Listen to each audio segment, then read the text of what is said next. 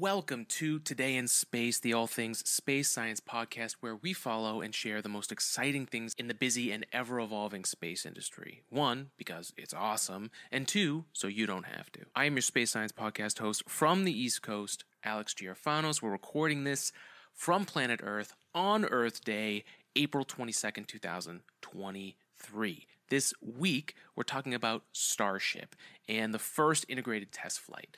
There's been a lot of coverage about this flight, and we'll share our take and catch you up on all things Starship. And we'll close with some space story time about Sergei Korolev and the original heavy lift rocket, the N-1 from the Soviet era, which is the only real comparison to the Super Heavy booster and Starship. So let's get into it. Before we start, if you like what we're doing here, here's how you can help support us. Share and spread the word. It's free, and a share, like, or subscription is easy, and it tells the algorithm that it's interesting enough to share with others. You can also get a gift through us at ag3dprinting.etsy.com, which is our Etsy shop where we sell 3D printed gifts. And of course, if you're looking to start your next 3D printing project with us, you can get a free quote at ag3d-printing.com. We'll see if we can help you out. And of course, you can support us through our sponsors, Manscaped and Caldera Labs. For both, you can use code word SPACE for 20% off, and you get free shipping with Manscaped. So without further ado, let's start the show. Thanks for joining us. Let's talk about Starship.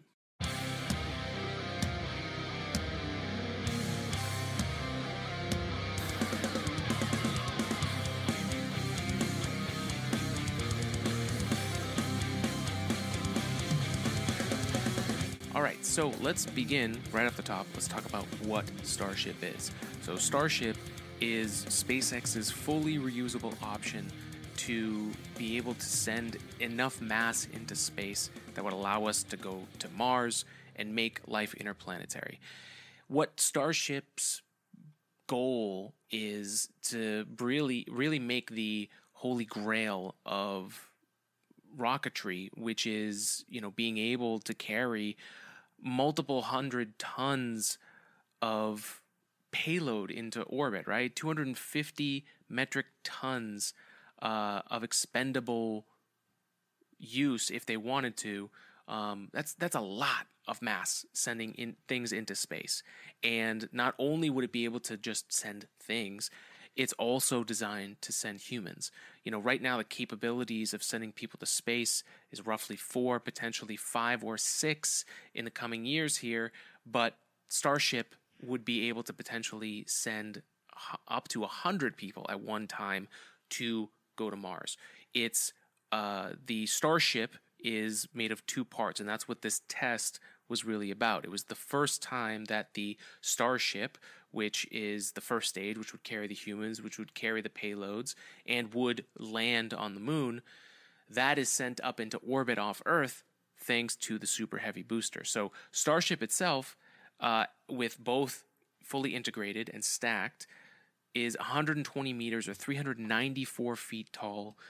There's a 9 meter or 29.5 foot diameter, and the payload capacity is 100 to 150 tons, fully reusable, which means that you could land this thing, both the booster and Starship, and you'd be able to keep doing that. And right now, not only is sending up that much payload really difficult, if not impossible, with the technology that we have today in one launch, if they get this right, because again, this is still in development, if they get this right, not only would we be able to send larger things into space, which opens up our design capacity for what we send into space. Right now, it's, and by the laws of physics, it's a game of minimizing your mass and making sure that whatever you send up there is rugged enough, sturdy, and will not break from the pressures of leaving Earth's atmosphere to get it there. And you have to make sure that you are really efficient in your power. Like, Starship opens up that capability. James Webb Space Telescope was folded into pieces and then unfolded into space so that it could fit the spacecraft that was available to send it into space. So this could potentially change the whole way we look at things. And not only that, it would enable humanity to go to other places like the moon, which it's going to be used in the Artemis 3 mission for NASA to send the first woman and the first person of color to step foot on the moon. And so this first test launch is the first time that the Heavy booster and the Starship were used together, and they tried to go into orbit. Now, the goal of the mission was to see if they could, in their countdown, fully fuel this Starship stack so that they could get it ready for launch. They had an attempt before April 20th where they tried to do this and they missed the launch window. Something wasn't right. A pressurant valve got stuck and was frozen because they're putting in cryogenically cooled fuel, liquid fuel, both methane and oxygen. They're putting that liquid fuel in there, making sure that it actually flows correctly, because there are 33 engines on that Heavy booster. That is not only, I believe, the most amount of engines on a single rocket, but it's also the Starship is the heaviest thing ever sent into space. So all of those Raptor engines, those 33 engines that are on board that first stage, really needed to light perfectly in order for this massive thing to go into space. And that didn't happen.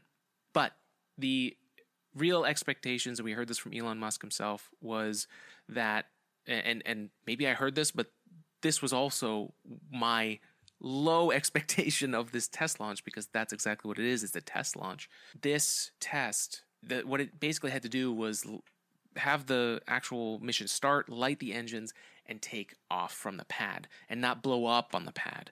And as we'll talk about later in this episode, the reason I had thought about that was that there's a very, it's a world record. It's one of the, not a great world record, but it's the largest non-nuclear explosion that's happened on Earth.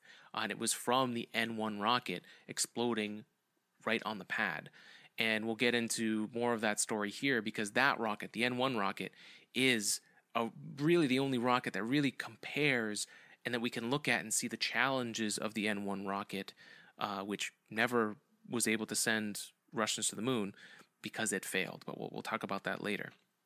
So the Starship, for the test and the way that SpaceX does things is all based around this iterative process about, you spend your time in the theory and the physics to figure out what the design is. Then you manufacture this rocket and these engines to the best of your ability to that theory. But then ultimately you have to put this thing into space, and really getting to space and being able to get that data and figure out how your rocket works in real life under real conditions is super important. And what SpaceX does is they get that data along the way. They don't wait to have the perfect rocket built to do so. They get it in stages. And let's take a break from this episode to talk about our sponsor, Manscaped. So Manscaped has all the tools you need to get your male grooming done, whether it's your beard or hair, anywhere else in your body. Be the perfect specimen with Manscaped. Look, if you're like me and you work in engineering and you're working hard, or wherever you're working, you've got to be prepared for the alien abduction at any time, or if we get any kind of alien visitors. Look, if you're trying to get off this rock and go to another planet, I get it. I understand. But your chances go way up if you're representing humanity well. If you're a good human specimen, then, if you're trying to hitchhike across the galaxy here, the only way you're going to get picked up is if you're a good human specimen, right? So let's get the right tools for the job, all right? So manscaped.com, go there, use code word SPACE, get 20% off and free shipping on anything in the store. We've been using the Beard Hedger Pro here to keep our beard nice and full and trimmed up and adjustable throughout the week. One blade, one comb piece, 20 adjustments. There's also the Weed Whacker 2.0, which is for the nose and ear hairs. And of course, you've got the Lawnmower 4.0 for everything else. Manscaped.com, code word SPACE, 20% off and free shipping. Represent humanity, do your part, and be ready for an alien hitchhiker to pick you up by going to manscaped.com, code word SPACE. Thank you, Manscaped, for your support. And now back to the show. And that's been the story. We've been following SpaceX. We followed the Falcon 9 development early in the early days and watched as they had, in the original days, they had rigid legs. It was called the Grasshopper on the Falcon 9, and they were just basically showing us that they could control a rocket going vertically, hover, and then come back down. And a lot of those blew up. And it's very different. It's a stark contrast to what NASA has shown us, and really what I think the population of human beings are used to is seeing the one-off, one-go. You either succeed, or for many that remember this, or if you're so young that you weren't alive during the space shuttle era, or you were too young to remember, most people think that when you blow up a rocket, it means that people died. So there is this event was kind of exposed how much work there really is out there for people to understand what a test flight means in space. They haven't been shown it, so they don't know that it happens. But NASA blows stuff up too, but they try not to because of their exposure and the fact that they're a government-funded agency. They are showing off the nation's capabilities, and a lot of this stuff, people don't want to share that information because it is at its core missile technology, right? Projectiles. And so we're very lucky that we live in an age and have a company like SpaceX that shows us what happens behind the scenes and how things are tested. That's why in the event people are so excited, because this is just how they do things. The Falcon 9 did not work successfully the first time, and it took a while before they could not only launch the Falcon 9, but actually land the Falcon 9. That took a lot longer, but now they have a fully reusable workhorse down in Florida that's able to bring things into space at this point every 4 days, which is wild to have that many abilities to go to space.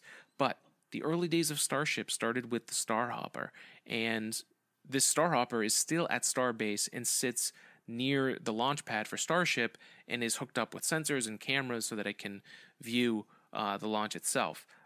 So it's an icon. It looks like R2-D2. So Starship was the first time where they equipped it with a Raptor engine and tested gimbaling and adjusting, but they were able to hover and land. And then when they were done with that prototype, it became legend. Then they moved, this is an older Starship prototype, but then they moved to the booster configuration. And the booster that flew on this first integration flight was booster SN24. So the 24th version of the Starship, and it took many tries to even get to this point. And this this Starship 24, this had been fueled and static fired and fueled and static fired many, many times, and they were trying to install engines and uninstall them as they saw any kind of performance issues. And there's people like NASA Spaceflight that's been covering this, Lab Padre down in Boca Chica, Texas. There's a bunch of people that have been following this, setting up cameras and watching Starbase as it starts so that we can get images and videos of them testing this. And they've even gotten so good that they've reverse engineered the whole countdown based on what they see on the regular in testing and what SpaceX reveals to the public. So Starship has come a long way. To get to this test flight, there were many, many failures and success that happened along the way, but this was the first time that the two were put together. So again, going back to expectations, they were pretty low because, you know, we've seen them fuel, we've seen them static fire, so I wasn't too concerned with whether they were going to be able to light the engines. The question was, will they be able to create enough thrust to get into orbit? And then the first stage would have tried to do a boost back burn to turn the booster so that it could try and attempt a soft landing into the ocean. That would have gone into the Gulf of Mexico.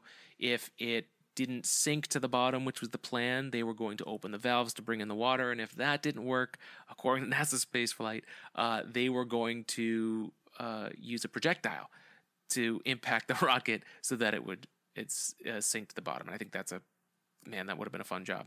But the booster didn't make it there. Starship would have continued into orbit, would have fired its engines after stage separation from the Super Heavy booster, and then that would have basically impacted the ocean, but tried to do a belly flop maneuver to test out the tiles. And this would have been filmed, and there would have been data going back and forth. And so basically, what a test flight for something like this is a big demonstration of showing how it works in real life. And there were NASA planes in the air to take video. There were multiple different angles. SpaceX had data coming back in from the spacecraft, and they're going to compare that with what they thought would happen. That is, at its core, a test launch. And so when we try and grade how SpaceX did on this, we keep all of that into perspective. So what I'm going to do now, and for those who are on YouTube, you guys can follow along, but we're going to be showing the sped up version of the launch. We're going to do a quick, I believe it's, let's see, it's barely a minute and a half.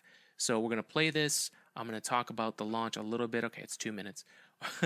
And we're going to do a quick launch breakdown and talk about what went wrong and what went well. So at liftoff, they put the launch on hold at T-40 before they lit the engines to see if everything was all right. They quickly turned it around and said, we're good for flight. Let's send this thing. And then they let the countdown continue, and that's where we pick up. All right, so the Super Heavy booster has 7,590 tons of force for thrust, 16.7 million pounds of thrust. And one of the interesting things right before we click this so that you get a perspective on this video, SpaceX, since they're developing this, they're trying to keep the cost down. One of the things that they have decided that they didn't need to add to this launch base immediately was a flame trench. Now, a flame trench redirects the force of the thrust coming out of the back of the rocket and is really important to making sure that extra debris doesn't fly around. So before we start this and we talk about what went wrong, it's important to know that there was not a flame trench. And if we look at this video that Felix Schlang put up from What About It, which is crazy, one of the NASA spaceflight minivans got hammered with rocks flying from this. So I'm going to play this so we get an idea of just how much energy was displaced, even though not all the rockets launched, which was part of the reason why it didn't get to space. So we look at this and we see the rocket's light. The van gets impacted by huge boulders, and then you see things that you've probably only seen in movies, right? Of just giant boulders and rocks flying at crazy speeds. I mean, this is why you have keep out zones for launches, right? But just insane amount of force behind this thing. You know, almost 16, 17 million pounds of thrust. That's wild. It is the most powerful rocket ever built, and you can see this power on display and how important it is to be able to control it. So let's break down this launch. All right. So one of the things that happens, we saw that force and all that impact.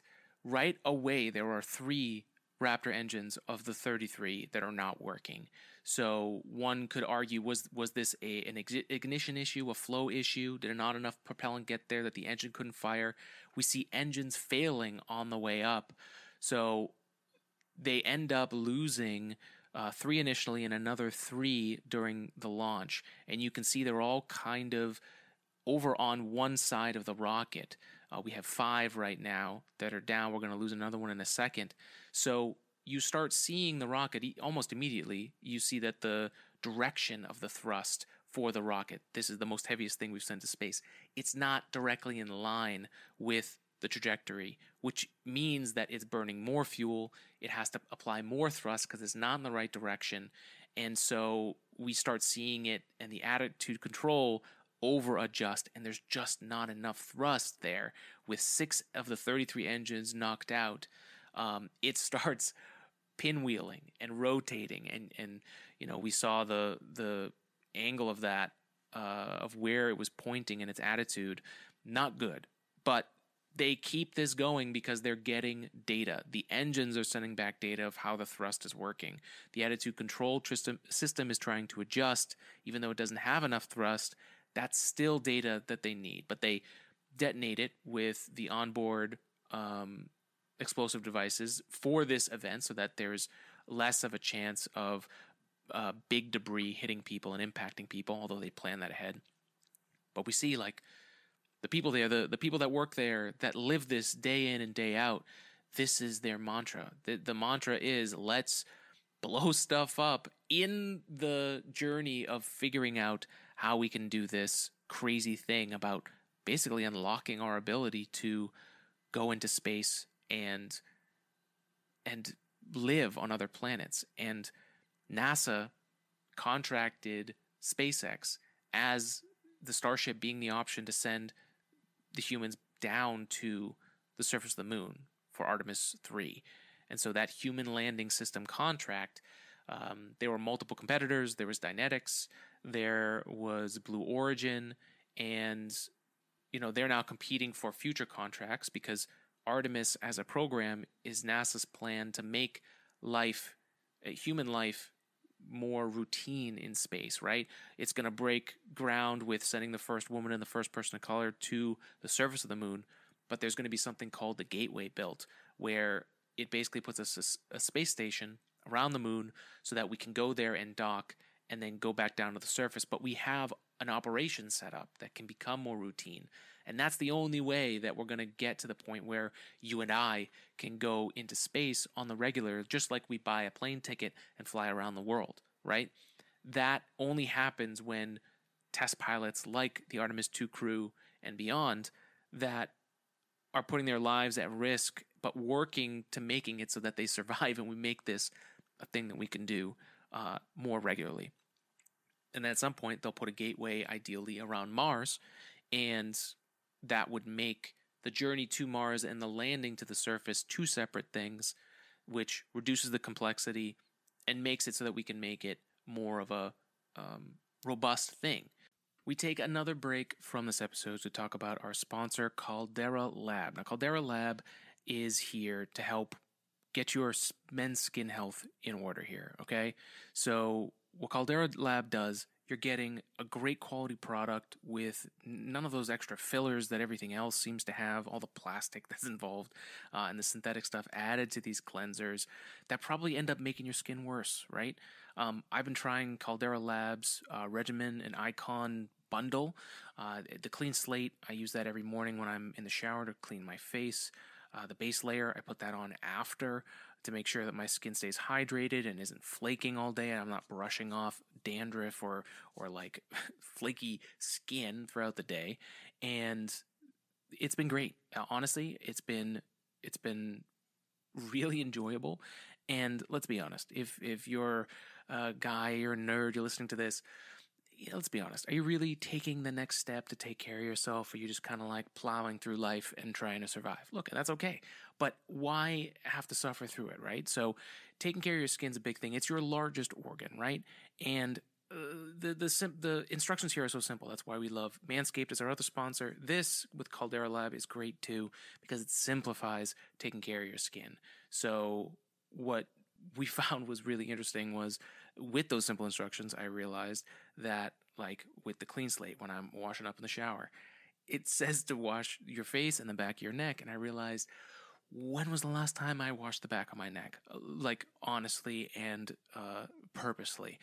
Was a very long time, surprisingly long time. And so I point it at you and I say, hey, what about you? When was the last time that you also washed the back of your neck and everywhere else and actually took the time to do so? Caldera Lab makes that easy so you don't have to think about it. And they've got great stuff. They're committed to transparency, sustainability, and they say excellence. They're on a mission to make men's skincare around the world better. Clean ingredients and a scientific process to back that up. Use code word SPACE at Caldera Lab. Get 20% off by using the code SPACE. 20% off, code word SPACE at Caldera Lab.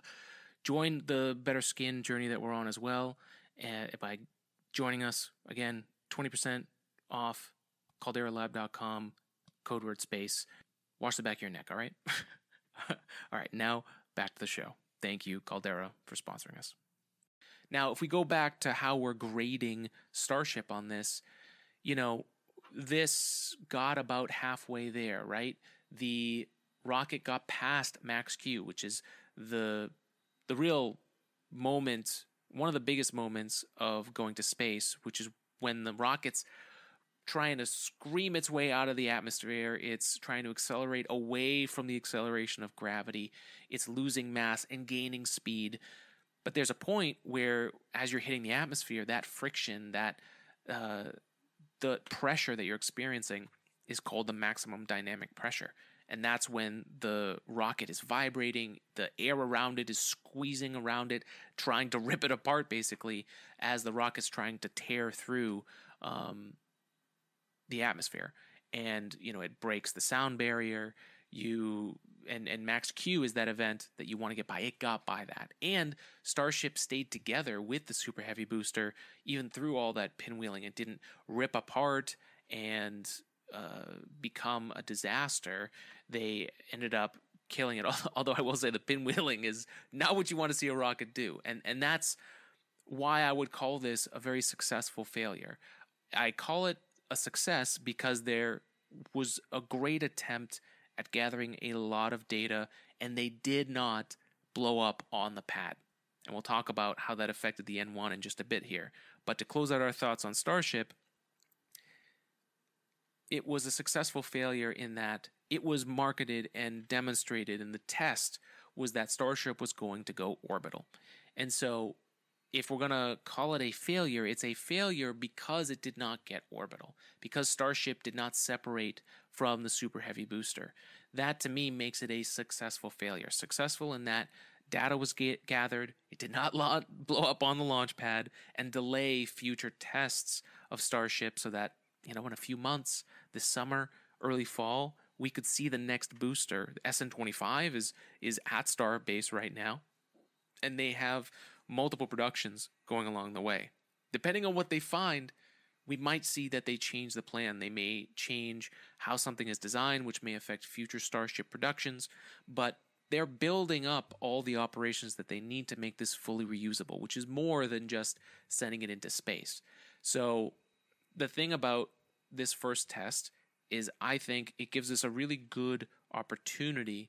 It's more progress than I expected them to make in 2023. So they're already ahead of that.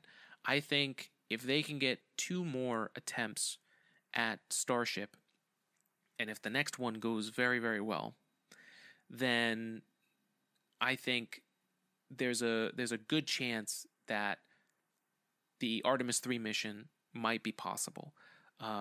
But we'll see. There's a lot of work that needs to be done. We still don't have the whole story of what happened because those engineers at SpaceX are digging through that data, and I'm sure every one of the teams in all their different specialties, from usability to trajectory and propulsion and structures, all of those folks are trying to get as much data as possible. And the minds behind the Falcon 9 will most likely be brought in for the minds working on Starship, and they're going to integrate all of that knowledge so that they can make this next attempt very valuable and opportunistic.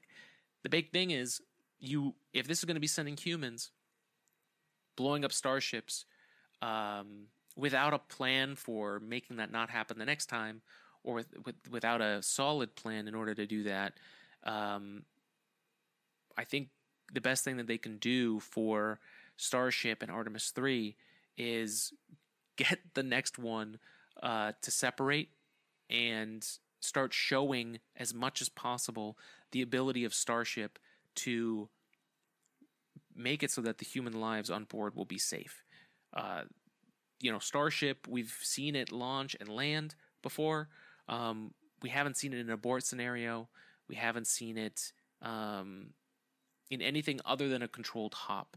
So these are all things that they have to figure out, but they have so much data with the Falcon 9 that I'm hopeful that they'll figure this out.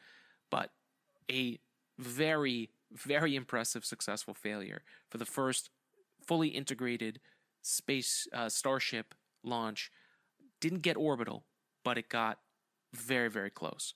So congrats, SpaceX team. That was incredible.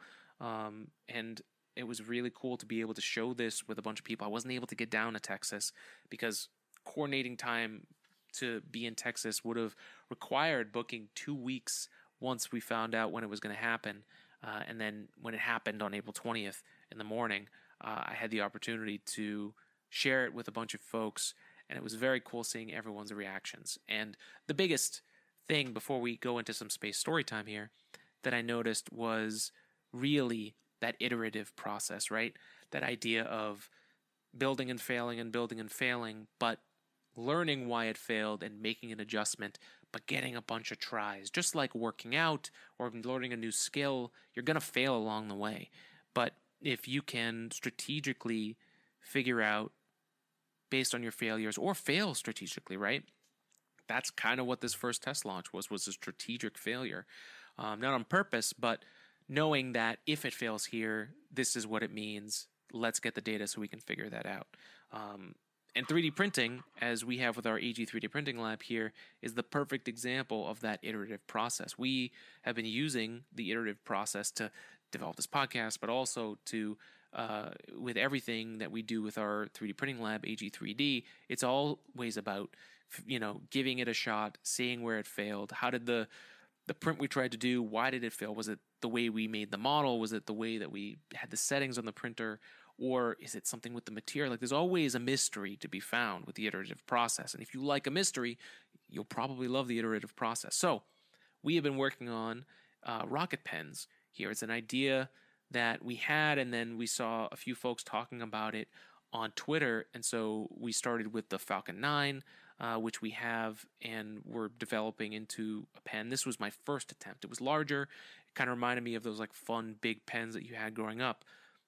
And hilariously, this is the most reliable rocket pen that I've made so far, and it is one of the most reliable rockets that we have out there today, especially the one with the most launches. And more to come. The Starship pen was the one that we really fell in love with. And the hilarious thing is, so both these rocket pens use the same ink cartridge.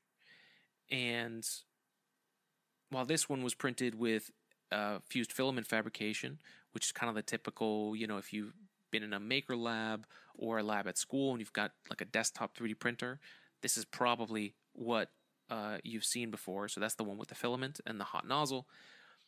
Starship was made on a resin printer using UV light curable resin and building it up. We built it in 2 pieces, and then I put that ink cartridge in and sealed it up. And the cool thing about resin is you can just apply the wet resin, cure it with UV light, and now it's the same as the hard body that you just printed. So we did that. It's now one piece, right, with the ink cartridge in there, but I don't have enough ink thrust. It will print, and then I'll be able to write, but then eventually after a little bit of ink, it seems to dry out or it stops writing, and then it takes a while. I have to put the pen down and start back up. So the mystery is, why is the same ink cartridge working well on this bigger one but not on this one? And I think what's going on is that in the bigger pen than the Falcon 9, there's a lot more space around the ink cartridge, so there isn't like a vacuum that's happening. I think on the Starship, there's a vacuum happening on this ink, which is causing it to not flow as much, and then that's why I have to wait, and eventually it'll keep writing, but it keeps drying up. So, that's the iterative process. So if you're wondering why SpaceX can blow up a rocket and still call it a success, that's why. Is because ultimately this was going to blow up. It was either going to go into the ocean, into the Gulf of Mexico for the Super Heavy booster, off the coast of Hawaii for Starship, but both of them, this was their last launch. And for their last launch, they gave us not only a lot of data, but entertainment. I saw so many people take the failure so many different ways. It's a great conversation piece. I think launching into space became so routine, especially after 50 years of us doing it, right? And going to the moon and stuff like that. This is the new stuff. This is the entertaining stuff. Stuff where we don't know what's going to happen. We know that we stepped foot on the moon. We know that we did it. Do we know that we can create the world's most powerful rocket and make it so that we can go to Mars? We don't yet. But watching them try it is very exciting. So Really, really looking forward to that in the future. And good luck to the SpaceX team. It's going to be those Raptors, and that Super Heavy is a beast. And I hope whatever happens with the launch pad, whether they're going to put a flame diverter in there now or not, we'll see. But having those big boulders shoot around, and the amount of debris that was created by this test is really shows you how big this thing is, how much thrust there is, how much explosive power there is behind this if it goes wrong, and just how much it can literally move the Earth with the amount of thrust it has. So, yeah, craziness. Looking forward to where it goes next. All right, so a little space story time to close things out. Thank you for joining us for this episode. If you're staying this long, you're awesome, and really appreciate it. But let's talk about the N1 Soviet rockets. The N1 was designed to compete with the US Saturn V. Now, the Saturn V rocket is not the same. Oop, this is backwards. Thanks to our friends at Estes, we have the Saturn V here. But the Saturn V is not the same thing as Starship. And the N1 was not the same thing as the Saturn V. So the N1 was in some places described as potentially a 5-stage rocket. The Saturn V was a 3-stage rocket. The Starship is a 2-stage rocket.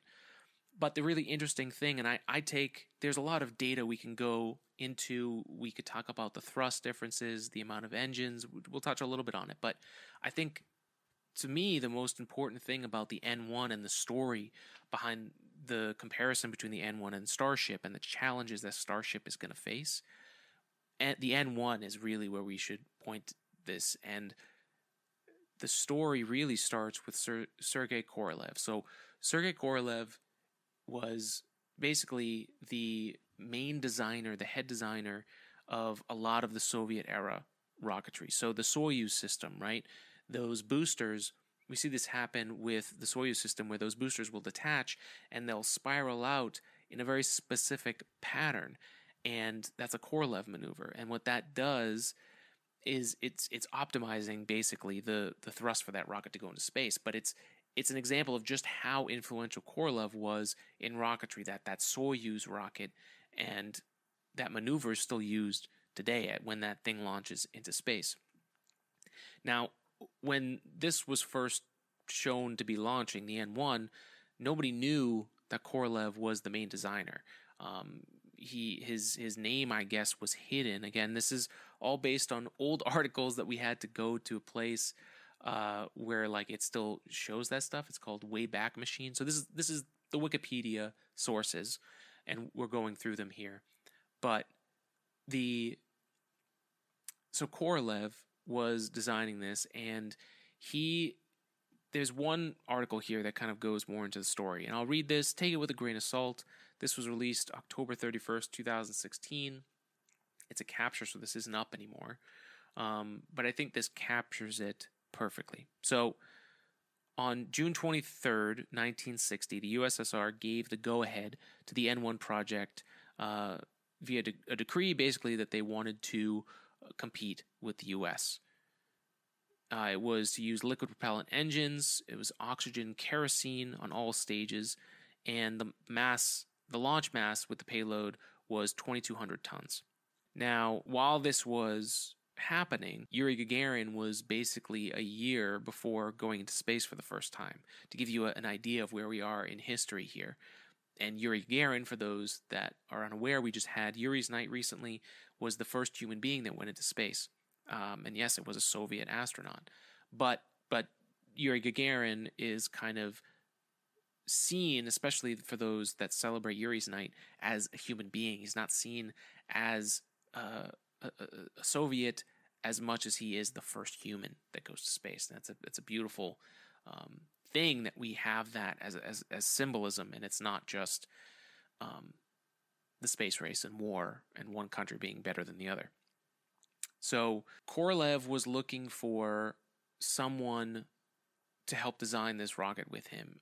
Valentin Glushko was the person that was like the designer for heavy lift rockets. And so they had been friends, and unfortunately, I guess they had a falling out. And so Korolev basically had to go find another person to help design the rocket.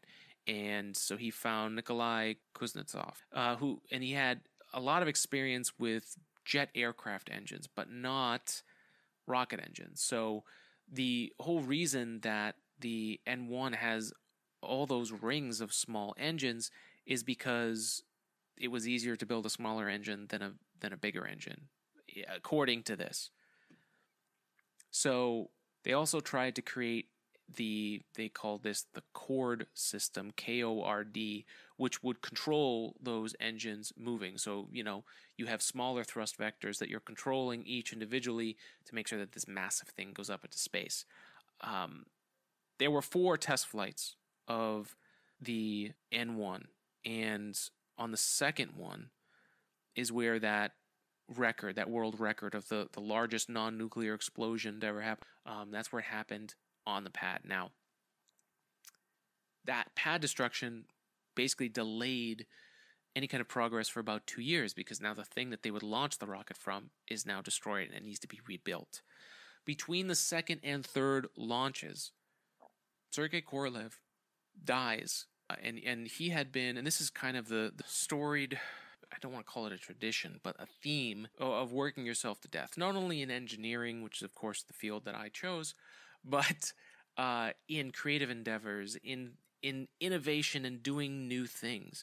There's kind of this trend of making sure that you don't work yourself to death and keeping yourself healthy while you're trying to do the insanely difficult or challenging thing that you're doing. I mean, it's not just space, but we see this a lot with space because of how hard it is. And as I was doing research about Sergei Korolev, I found out that, again, between the second and third test of the N1, Sergei Korolev passes away.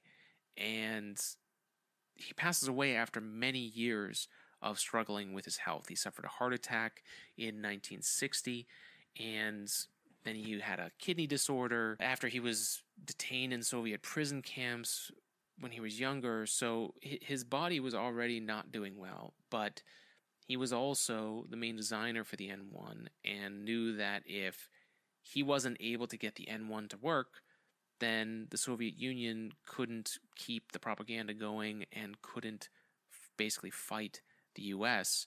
And so he kept pushing himself. In 1962, his health problems were starting to stack up and was basically suffering from many things. His intestines were bleeding. And in 1964, he was diagnosed with cardiac arrhythmia, so his heart's failing, and then he has inflammation in his gallbladder. His body was essentially breaking down. And while his death itself is as most Soviet deaths, somewhat uncertain, what we know here is that in 1965, he was supposedly diagnosed with a bleeding polyp in his large intestine, and then he entered the hospital on the 5th of January, 1966, and they find a cancerous tumor in his abdomen. But Valentin Glushko, the old, no longer friend, said that he actually died due to a poorly performed operation for hemorrhoids. So, not to keep getting, classically dark here, but, with Russians, but he worked himself to death and was obviously not in a good environment. But that's the people that are at SpaceX that do this, the people that are at NASA, at these rocket companies, they work very hard, and their lives, it's so hard that their lives, the best ones, their lives center around this. It's built around being able to do this. So the story here is that the only comparable rocket to the Starship, the N1, its main designer worked himself to death to get it to work. And Elon Musk is a classic work stacker who does many, many things at the same time. I mean, how many companies does Elon Musk have? He owns Twitter. He's involved in that all the time, which personally I think is one of the distracting things, but I get at a level why he's doing it. But this is something to be careful of. Starship is going to fail before it succeeds. Rocket technology is going to fail before it succeeds. So it really is a good reminder that, while there is a lot of people that say, oh, why would they launch and blow up a rocket, and having no idea really ultimately what is involved in making this happen, I am putting good vibes out there to try and hope that Elon Musk stays healthy, that the SpaceX team stays together, that the brilliant minds that are behind this rocket and making this work stay together and work together to do this, because you can see what happens when a rocket of this size, of this magnitude, of this kind of pressure does to a person and the human being. There are human beings that are making this rocket go to space and eventually bring us to Mars. So it's a reminder for me, because as I've learned through doing this podcast, and being an aerospace engineer and just an engineer where you are grinding and putting in hours and hours of work to get this physics of whatever you're doing to work, we all need to look out for ourselves. And after the pandemic and how many of us have changed the entire way of how we deal with our body and keeping ourselves healthy, it's a big reminder that this is a huge, massive goal, and they are going. I would be surprised if a lot of the team has slept more than a few hours at a time. There's so much that's being accumulated and gathered as far as this test. And what I hope is that they stay healthy and keep their minds right, as well as their bodies, and don't suffer the same fate as Sergei Korolev, who arguably was a great mind in rocketry, unfortunately for the Soviets, but worked himself to death. So to end on a less dark note, thank you for joining us for a little bit of space story time here.